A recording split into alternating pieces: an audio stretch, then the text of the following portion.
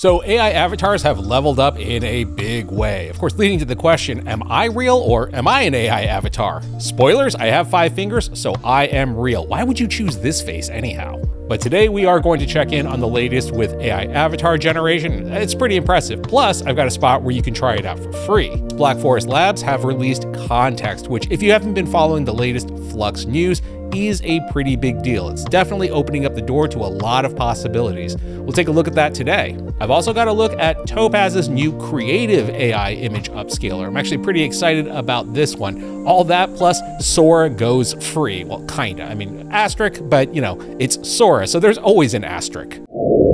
So if you've been pretty much anywhere on the internet over the last week or so, you have definitely run across a VO3 generated person on the street interview. I'm a real person, I know I am. Yeah. I mean, why would someone waste credits on prompting this scene? But what about the more, I guess, like studio-based YouTubers? Well, as it turns out, AI avatars weren't going to let VO3 roll all over them. So yes, there are a number of updates coming. For example, later today, actually, HeyJen has their big presentation. I'm sure we'll be covering that later on in the week. Hunan also has a new AI avatar generator, but the one that came out of the gate pretty strong this week was Mirage Studios from Captions. And this is one that you can try out right now for free, and it's actually pretty impressive. Now, of course, as always, there are a few caveats. We'll go over those in a second, but for now, let's take a look at Mirage. Let's take a look at Mirage. No, because I've actually never found something that works this well. I didn't believe it either until I tried it out, and now I'm obsessed. Yeah, that's pretty good. Now, there are a couple of tricks in there. You might have actually caught them. We'll talk about those in just one second. But for now, let's go hop in Mirage. So you can sign up for Mirage for free. They give you 600 credits with 1 second of generated video equaling 10 credits. So essentially a minute. So no, you won't be putting together a 2.5 hour long podcast, but there's definitely enough here to put together, a TikTok, a YouTube short, or like something for your Instagram Reels. There are definitely a lot of options here, which actually did impress me. You can upload your own audio if you want to, or you can generate text to speech. And there are a number of preset voices here, ranging from OpenAI voices, 11 Labs voices are in here. What else is in here? Play HT is in here. So yeah, a number of voices that you can choose from. So for my first test, I was interested in uploading my own audio and then using an image of myself to see what we would get. I did end up using a quick clip of an intro from a video that we did a few days ago. And just to note, the audio here is a little on the buzzy side. I was running into a problem with that. I finally figured it out. It was actually this light. So once the audio is uploaded, you hit continue, and here's where things get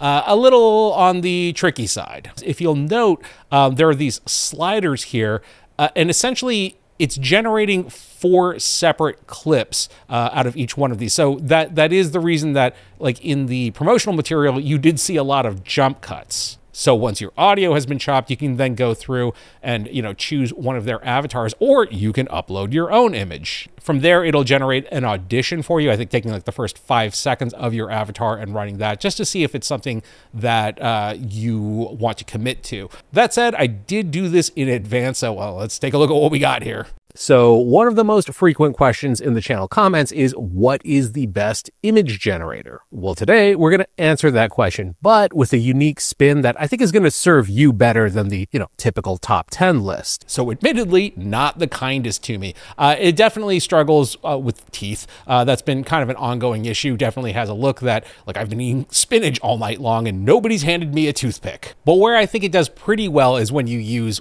essentially synthetic characters.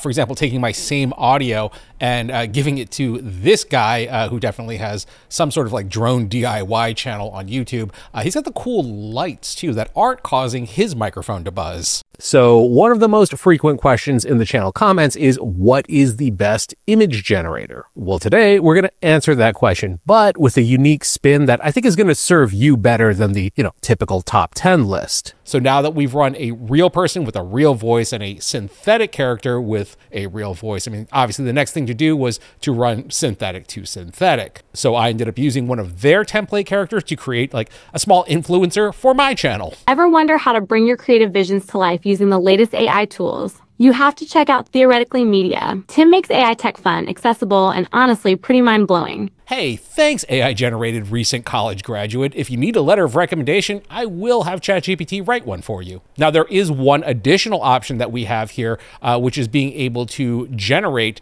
your own character. So I ended up generating up this guy and then using a real voice. So now we have, synthetically generated on-platform character and real voice. And well, this is what we got.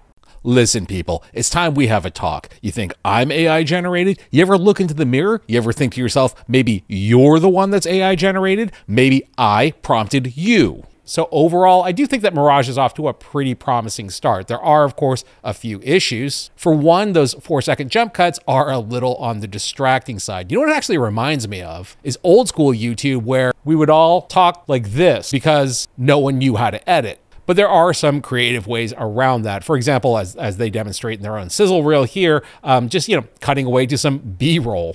Or in the case of kind of this mock podcast, if you cut away to either 2 shots or the reverse angle, it's another creative way of getting around that 4-second limitation. Now, all that said, we do have to talk about price. Yes, because Mirage Studio is, it's $199 today for the first month, and then $399 a month after that. So I definitely think that shows that they are much more aiming for like the enterprise and corporate level of clients. That said, I mean, you do have your free 100 credits to generate up, a minute of AI video. So, I don't know, if you want to, give it a shot. Moving on, Black Forest Labs have released Kontext, or flow matching for in-context image generation and editing in latent space. That doesn't spell context at all. Now, because this is Black Forest Labs and Flux, we're pretty much going to be seeing this everywhere. I think it's a pretty big deal. And on top of that, we're at the very early stages of Kontext. So we're definitely going to be seeing a lot of interesting workflows and ideas coming out of it. Basically, this is not the last time Kontext is going to come up. But for today, we're going to be exploring it on Leonardo.ai, who were kind enough to sponsor today's video. So at baseline, what Kontext is doing is working as an image editor, and it is pretty good at it. For example, checking in with our old pal, the man in the blue business suit. Over on Leonardo, I can, of course, pick any, one of the image models. We're just going to use Flux Dev here and give it the prompt: a man in a blue business suit on a deserted desert highway trying to hitchhike. Now, to note, last time we saw our man in the blue business suit, he did have his wolf buddy in there, and I did forget to add him in. So what we can do with Flux Kontext is simply issue the prompt, add in a wolf walking in the background. Will it generate? And sure enough, we now have our AI generated good boy hanging out in the shallow end of the depth of field. I'll give you that. But again, he's a wolf. He may not trust our man in the blue business suit yet. If we want to continue editing on here, we could even do things like change this to a wide angle lens. And of course, we now have a full-bodied wide angle shot of our guy walking down the deserted highway. He's always walking in the street. That's how he got in trouble with all those jaywalking tickets to begin with. Now we're going to circle back to our guy in just a minute, but as you can see, it's very easy to even go as far as to change the time of day. And I do have to say that some of the stuff that I'm most impressed with is some of the simplest stuff. For example, this is an older generation that I ran. And then if we just simply issue the prompt, change the building behind her red, we end up with this, which is, to be honest, exactly what we asked for. But I think the thing that's really impressive to me is the fact that, you could do this manually in Photoshop, and depending on your skill level, it would take anywhere between like 5 or 10 minutes, or let's say, whereas Kontext was able to do this in like less than a minute. Even going back to older images, such as, our girl, Daniela Van Den Onk, dressed as a pirate. Fun fact, this was actually originally generated on Leonardo. At some point or another, I must have been playing around with a canvas feature. We got somewhere in the neighborhood of here, but instead of, creating boxes to canvas everything out, I can simply, say, fill in the white space with details from this image. And sure enough, we end up with an outpainted image. And if I don't like the spray here, I can simply issue a prompt that says, take the ocean spray out of the front of that boat. And, all of the other details remain the same. We'll be circling back to our girl in a little bit. And again, there's going to be crazy use cases that end up coming out of Kontext. But in the meantime, again, the simplest little stuff of like issue a prompt like turn the light off. And now our guy is sitting in the dark like a big weirdo. Hey, buddy, turn that light back on. Now turn it off. Now turn it on again. See, that's fun. Now I'll say one added ingredient that Leonardo threw in here is the ability to take your image and then further edit it using the GPT image 1 model. Now, personally, I do go a bit back and forth on the GPT image model. That said, I cannot knock it on both text and on prompt adherence.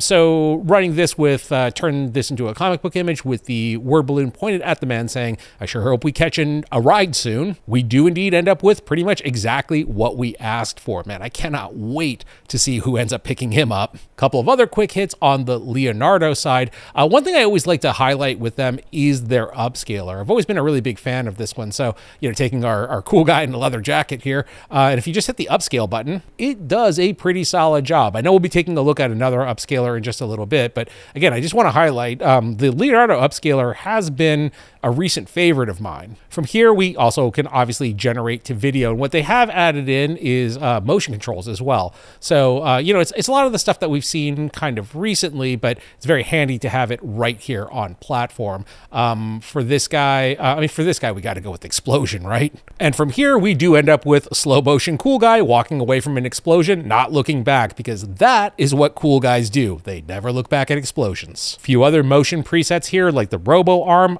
does a very good job here with this character. This one is kind of more in the stock video kind of side of things. Funny thing about this, tying back to Kontext, is that that big honkin' Mac that's right there. Yeah, the old iMac from like 2001. The original image was actually the more modern Mac, and actually ended up using Kontext to change it out to, I think the prompt was a Mac from 2001. So I kind of nailed it there. So all that said, if you haven't been over to Leonardo in a while, might be a good time to swing over and check out what they've got. I do know that they'll be releasing a new model called Lucid pretty soon, kind of like cinematic realism. So we'll check that out when it drops. In the meantime, link to Leonardo is down below. Rolling over to Topaz, the OGs of image upscaling. Now, I've always been pretty keen on utilizing Topaz's video upscaler for AI generated video. I think that that's pretty much like industry standard at this point. On the image side, I'll say that Topaz has never really like fully dipped their toe into creative AI image upscaling. They have a great photo upscaler, but it has always remained, just an upscaler. Well, until now, at least. So Topaz now has Bloom, and you may or may not be able to get beta access to it right now. I'll have a link to this down below. Yesterday was Bloom Day, in which they opened up the front door and let everybody raid their GPUs. So, I got in as many as I could. What I was most interested in trying out with Bloom was taking some like older images and seeing what it could do. So this was a Midjourney generated image of like wizards walking towards a wizard castle keep. You can change the amount of creativity from subtle all the way up to max. And then you have the ability to issue a prompt in as well. We'll take a look at the importance of that in just a minute. And then from there, you can upscale it, either leaving it exactly at the same raster size or going 8x up. So it's pretty big. So running this, and I ran this at either very strong or max. I mean, pretty much that's what I'm going to do. Yeah, the results are pretty impressive. Yeah, it definitely ends up cleaning this image up a considerable amount. Another one that really ended up impressing me, this was actually generated in Flux, kind of a surrealist thing. And then running this through the Bloom model, we ended up with, a considerable amount more detail. Yeah, it looks really pretty good. I think when you really punch in on something like the leaves over here, you really notice it in both the brick texture and the foliage. Bridge back here really cleans up as well. This was done at a 2x upscale, so you can punch in a little bit more. Now, granted, when you start reaching like 418%, it starts, kind of breaking up a little bit, but it's also 418%. Now, in terms of your prompt changing your image, yes, it absolutely can do that as promised. Once again, Daniela Van Den Donk dressed as a pirate, and then issuing the prompt, a photographic look or photographic styles, and then running this. I want to say this was at a strong 2x upscale here. We do indeed end up with a photorealistic output. Two things that have been really kind of blown away by is, well, hair texture for one. I mean, that's really good. And then, of course, eyes as well. Yeah, that looks it's really convincing. Continuing on with prompting, this was an image that I always liked, kind of Jules Verne, sort of like Parisian steampunk, I guess. So running this with just no prompt whatsoever, we end up with something like this, which isn't bad. It's definitely getting pretty creative. I think this was at max creativity, but we do end up with these kind of like modern brutalist buildings in the background.